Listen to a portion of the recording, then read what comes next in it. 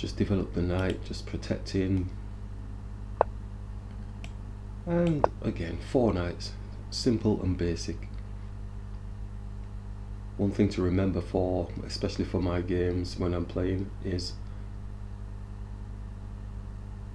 you don't have to do what the opponent expects you to do. No matter what level they are, you don't have to play what they expect you to do. And that's the kind of shocker when you're playing higher level players as well, is that they expect you to play a certain way. Maybe because of your grading or because they know of your reputation, they expect you to play in a certain way. And when you don't play in that way, that's when they start to squirm in their seats. So we're going to try and go for squirming in seat situations here. Let's just bring this. This is all pretty normal at the minute. Or the opponent is going to go for squirming in the seat moves. So we've got to be aware of that as well. Every chess player wants the opponent to squirm. And yeah, I don't mind doubling the pawn, so just get this here.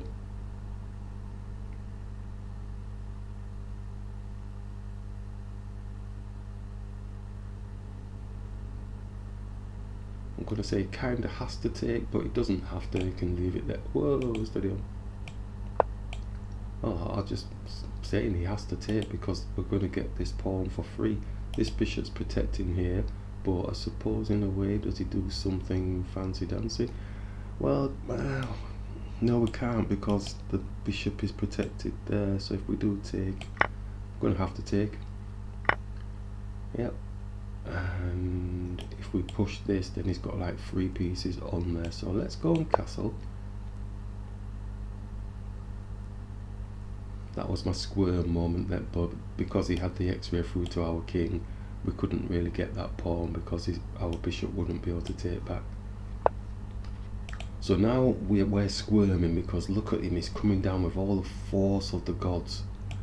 Imagine just going to smaller piece, attack a higher piece. But also looking to maybe get the queen out, still protecting the pawn here, and then get one of the rooks here supporting. They're following the same track, they're defending the knight. Let's go here with our queen. And like we say, get one of the rooks, maybe, well, not that one because the knight is protecting. So I'm going to try and shoo the knight away and see where he wants to go. So probably goes back to where he came from. Could have taken this pawn here with the knight, but I didn't really want like a x-ray through on the knight and the pawn and the bishop as well. So there was rationale for that one.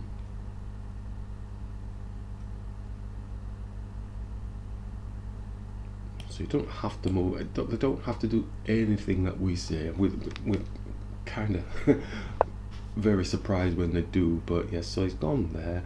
We could look to go for an exchange with the queens. Does that give our pawn a good position? It's on the knight, but it's not really a good position, is it? And then we're giving this pawn here, then our rook comes through, maybe?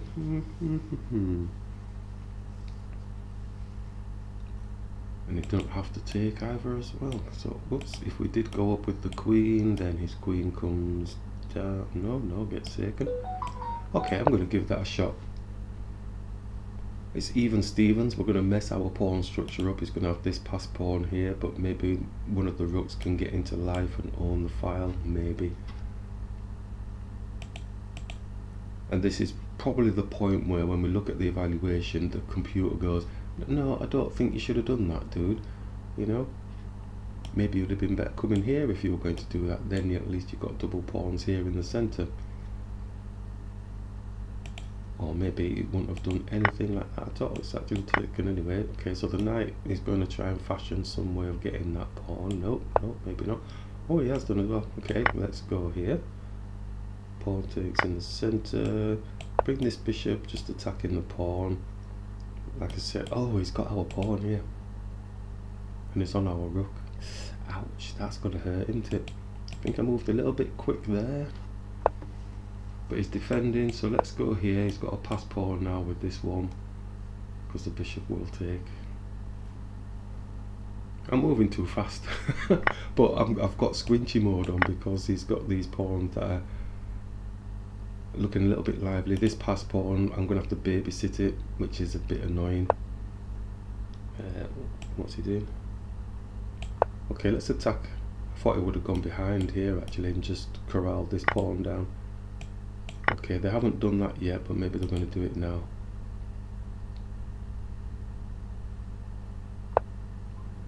They're not doing that yet, so we probably have time to come here to attack this pawn and then get our king across. 1, 2, 3, to give them something to think about anyway, because I did think he was going to go here and support the pawn. If the pawn pushes down, let's do the count. It does push down. 1, move the king, then the rook comes behind the pawn. I suppose that gives us time to get in front, maybe. I'm talking like I know what I'm talking about. I don't know, I'm just guessing here. I'm hoping that, yes, okay, so we go here, so then he pushes down, then we just go in front of the pawn. So he wants to fashion some sort of way of getting his rook around to the side of that pawn somehow. So his king probably going to need to get involved. So I think in the meantime we can take this pawn here, because we've got 3 pawns that we can maybe try and get up before his king comes down and starts causing trouble supporting this pawn. And I'm going to take...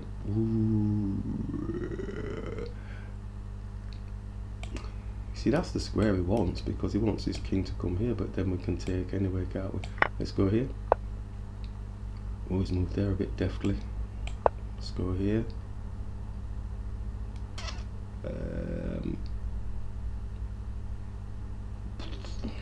I'm still thinking we should be okay.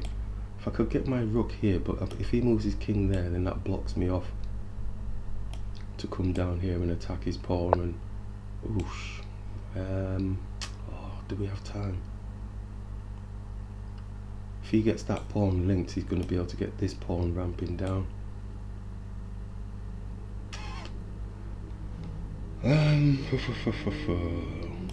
We'll come here. 2 come here. He's going to take that pawn. We take it back. His rook takes. Yeah, okay. Oh, we could just push our pawn, couldn't we? Let's just push this pawn, because past pawns want to be pushed. It's nearly there.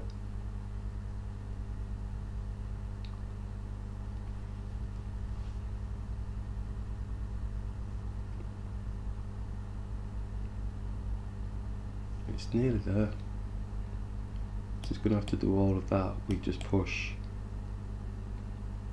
Then maybe he comes and links, but then we've got a checkmate really. Oh well, his rook can go back.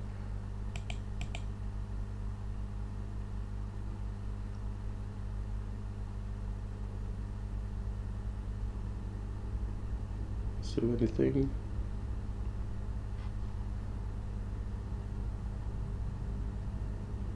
So if we do come out advantageous in this, it's because, well, it's a good job we took our time to look at the past pawn situation instead of fretting about their potential position.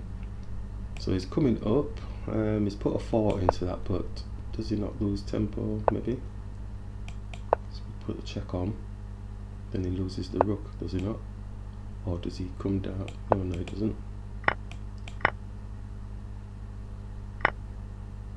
And then the block there. That should be it. Interesting game. But okay, pawn's supporting itself. Let's go.